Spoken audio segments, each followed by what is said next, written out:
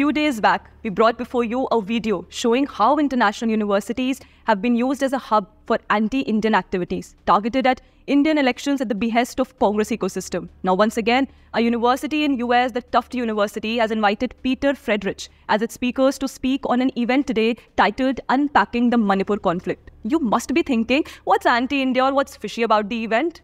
The name Pieter Friedrich in itself is a dubious and fishy personality. Let me unfold his dark webs before you one by one. Pieter is a frontman of designated terrorist Bhajan Singh Bhinder, who worked with ISI on K2 desk to break India, an Abrahamic supremacist who hates India. Pieter is a self-proclaimed South Asian expert who changed his name to Pieter Singh just to fit in the Khalistani ideology. Association of Pieter with Bhajan Singh also allegedly makes him associated with Bhinder's Organization for Minorities of India, which had launched attacks on Second World Hindu Congress.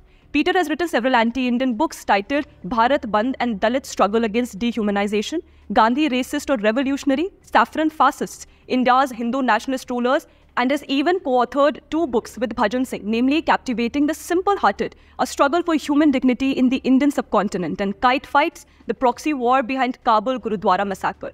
He even gets support from INC ecosystem, especially Lavanya BJ. Pieter was allegedly involved with an overseas INC worker and was then also withheld in India last year due to a legal demand by the union government. However, the INC never came up with a clarification as to what an overseas worker of theirs was doing with Friedrich.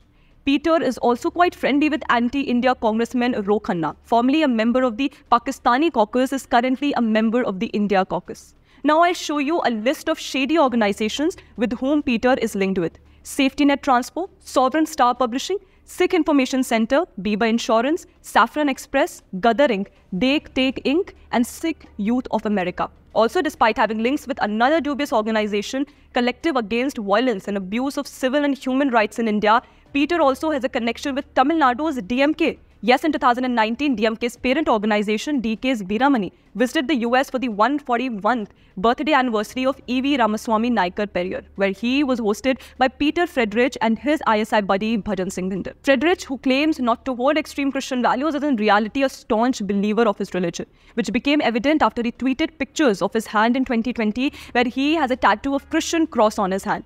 Pieter has also constantly linked RSS with Nazis, fascist, Hindu nationalists, and even used derogatory terms for PM Modi. For instance, he says Modi has blood on his hands, or talking about PM Modi can get people into real hot water. He had even called out Americans as complicit in Modi's crime against humanity.